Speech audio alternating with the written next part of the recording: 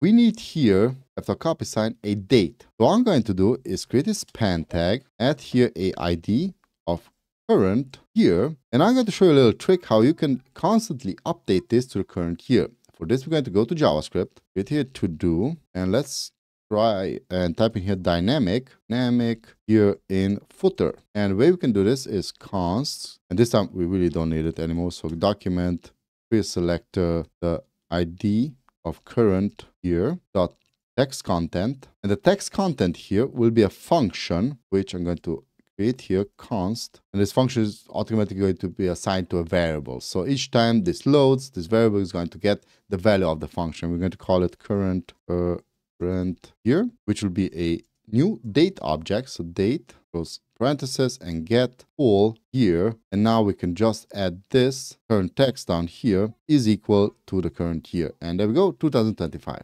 the current year.